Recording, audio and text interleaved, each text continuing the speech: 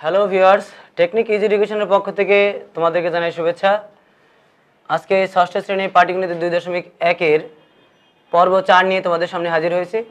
পর্ব 4-এ আমরা দুটি অঙ্ক সাজিয়েছি। দেখো, পর্ব 4-এ 4 এবং 5 নম্বর অঙ্কটা সাজিয়ে নিয়েছি। মূলত এই অঙ্কগুলো একেবারেই ছোট ছোট অঙ্ক, খুবই সহজ। শুধুমাত্র সমতুল অনুপাত, এই উদাহরণে যে অনুপাতের সংজ্ঞা এবং এই সমতুল অনুপাত, একক অনুপাত, সরল অনুপাত এগুলো শিখে নিলে এই অঙ্কগুলো সহজ হয়ে যায়। তাহলে আগে দেখে নিই আমরা 4 নম্বর প্রশ্নটা কি চাওয়া হয়েছে। 4 নম্বর প্রশ্নটা বলা হয়েছে একটি হল ঘরের প্রস্থ ও দৈর্ঘ্যের অনুপাত 2:5 আর প্রস্থ ও দৈর্ঘ্যের সম্ভাব্য মান বসিয়ে সারণীটি পূরণ করো। এর আগের পর্বে আমরা দেখেছি যে সমতুল অনুপাত মূলত কাকে বলে। যদি কোনো একটি অনুপাতকে কোনো শূন্য ব্যতীত কোনো এক সংখ্যা দিয়ে গুণ অথবা ভাগ করা হয় তাহলে ওই অনুপাতের মানের কোনো পরিবর্তন হয় না, আর তখন এই অনুপাতগুলোকে বলা হবে সমতুল অনুপাত। অর্থাৎ কোনো একটি সরল অনুপাতকে শূন্য ব্যতীত যে কোনো সংখ্যা দ্বারা গুণ অথবা ভাগ করলে ওই অনুপাতের মানের কোনো পরিবর্তন হয় না, আর এ ধরনের অনুপাতকে বলা হবে সমতুল অনুপাত। আর এখানে আমাদের এই হল ঘরের একটা হল ঘর যার দৈর্ঘ্য আর প্রস্থ দেওয়া আছে, অর্থাৎ প্রস্থটা আগে দৈর্ঘ্যটা পরে দেওয়া আছে, এই অনুপাত থেকে মূলত আমাদের এই ছকটা পূরণ করতে বলা হয়েছে। এটা সাধারণত বড় অঙ্ক আসে না, আসলে অবজেক্টিভ আসে। তারপরেও অঙ্কটা আমরা সমাধানে দেখে নিই যে এখানে আমরা এই অঙ্কটা সমাধান করতে পারি যে হল ঘরের দৈর্ঘ্য আর প্রস্থ আর দৈর্ঘ্যের অনুপাতটা কত দেওয়া আছে, 2:5। অর্থাৎ যদি এটা আমরা এখানেই সমাধান করে ফেলি,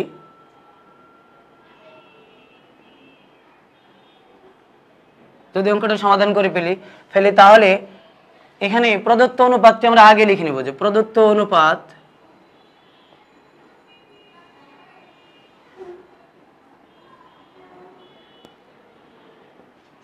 সমান হচ্ছে 2:5। অর্থাৎ এই 2:5 এটা আমাদের দেওয়া আছে হল ঘরের প্রস্থ এবং দৈর্ঘ্য।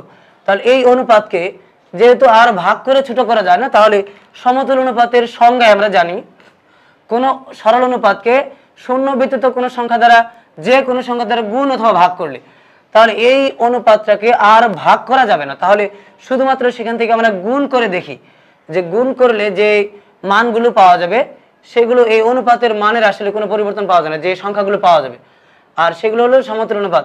আর এই ছকটা মূলত আমাদের সমতুল অনুপাত দিয়ে পূরণ করতে হবে। তাহলে 2, আর এই 2 থেকে আমাদেরকে 10 বাড়ানো হয়েছে। হল ঘরের প্রস্থ ছিল প্রথমে 2, সেখান থেকে করা হয়েছে 10। এরপরে হল ঘরের দৈর্ঘ্য ছিল 5, সেখান থেকে করা হয়েছে 25। তাহলে এই অনুপাতটাকে নিশ্চয় গুণ করে বাড়ানো হয়েছে।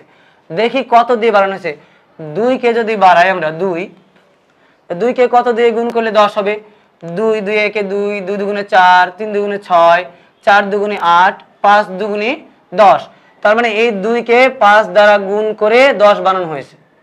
2কে 5 দ্বারা গুণ করে 10 বানানো হয়েছে।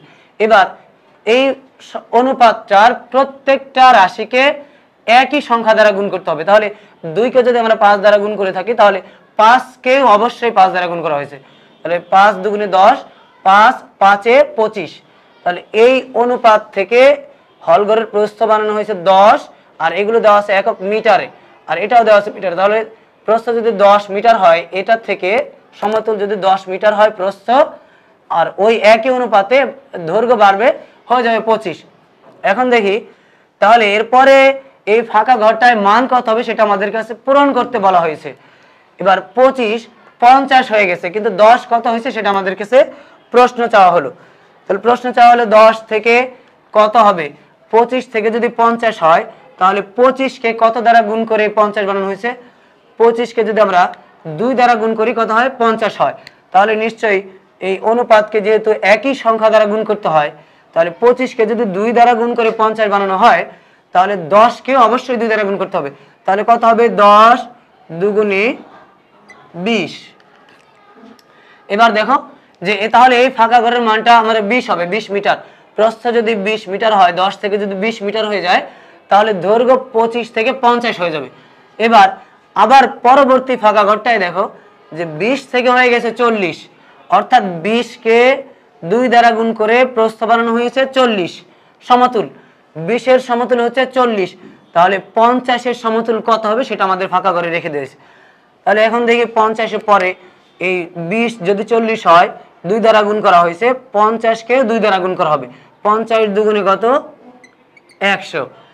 তাহলে দেখতে পারতেছি আমরা হলঘরের প্রস্থ যদি 20 থেকে 40 মিটার হয়, দৈর্ঘ্য 50 থেকে 100 মিটার হবে।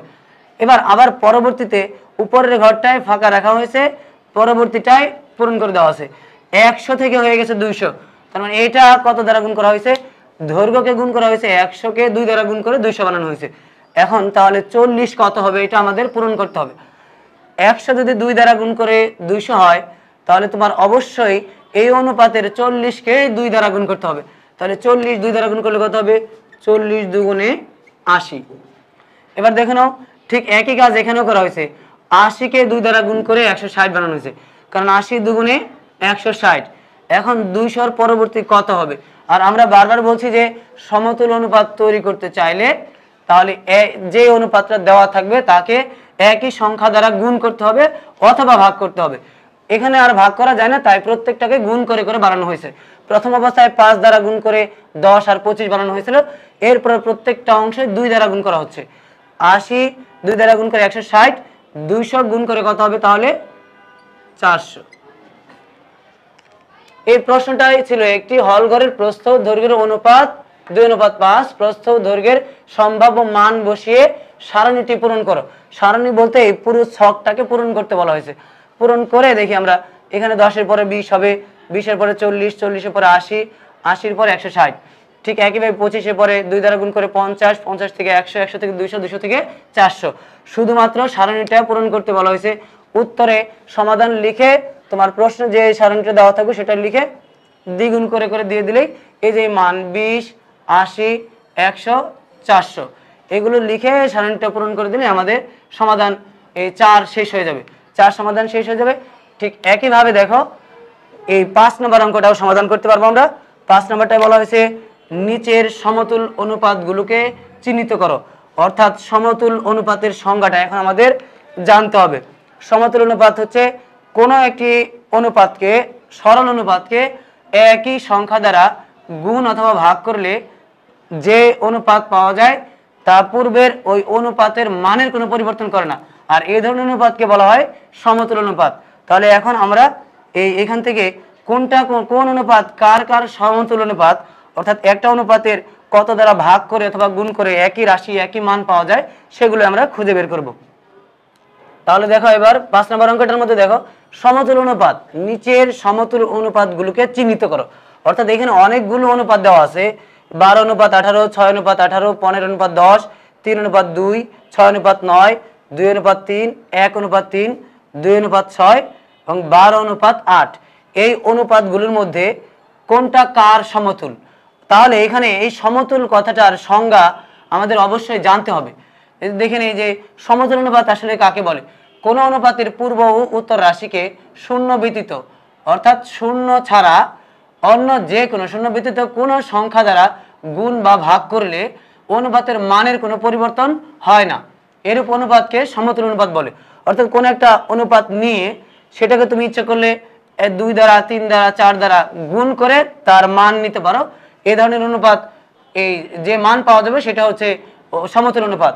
তাহলে এই যে অনুপাতগুলো আমাদের দেওয়া আছে, প্রদান করা আছে, সেগুলো হচ্ছে আমাদের প্রদত্ত অনুপাত। তাহলে এই প্রদত্ত অনুপাতগুলোর মধ্যে দেখি কে কার সমতুল। দেখেন এই 12:18, 12 অনুপাত হচ্ছে 18। এই যে যেখানে দেওয়া আছে সেখান থেকে প্রথম অনুপাতটাকে আমরা নিয়ে নিচ্ছি 12:18। আর সংজ্ঞায় বলছি শূন্য ব্যতীত গুণ আমি করতে পারবো অথবা ভাগও করতে পারবো। তাহলে 12:18 সেটাকে আমরা 6:9 নিয়ে নিছি। তাহলে এই যে 12:18 বলে নিয়েছিলাম গুণ অথবা ভাগ, এই দুইটা যে কোনো একটা করতে পারবো। এই 12 আর 18কে আমরা গুণ না করে ভাগ করে নিয়েছি। ভাগ কত দ্বারা ভাগ করেছি দেখি, 12 হঠাৎ করে এসে 6 হয়ে গেছে। তাহলে 12 এবং 18 এই দুইটা অনুপাতের দুইটা রাশিকে আমরা 2 দ্বারা ভাগ করেছি।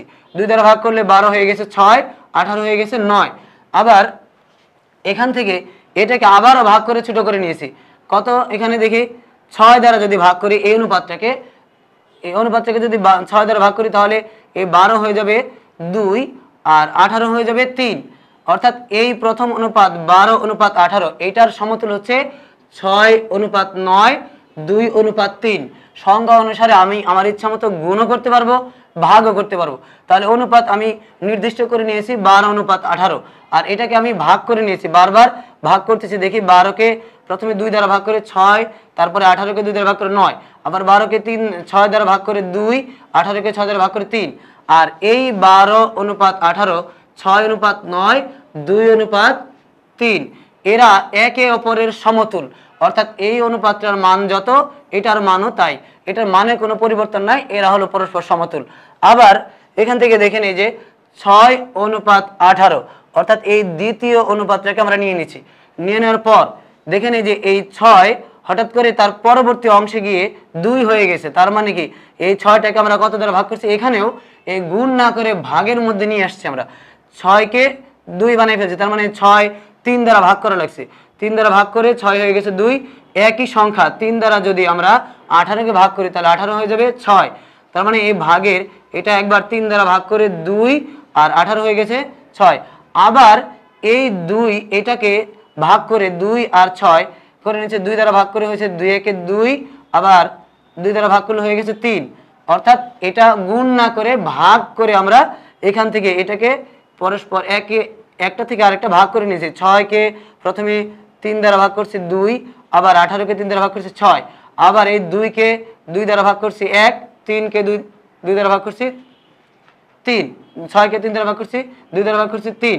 তাহলে এই যে পরস্পর যে অনুপাতগুলো আমরা সাজিয়ে নিয়েছি এরা পরস্পর সমতুল, একটা আরেকটার সমতুল, মানের কোনো পরিবর্তন নাই। এখন দেখো এখান থেকে 15:10 এই অনুপাতটাকে আমরা নিয়ে নিয়েছি। দেখি 15:10, 15 হঠাৎ করে পরের অনুপাতটাই 3 হয়ে গেছে আর 10 হয়ে গেছে 2। তার মানে এই প্রথম অনুপাতটাকে এখানে গুণ না করে আবারও ভাগ করে নিয়েছি।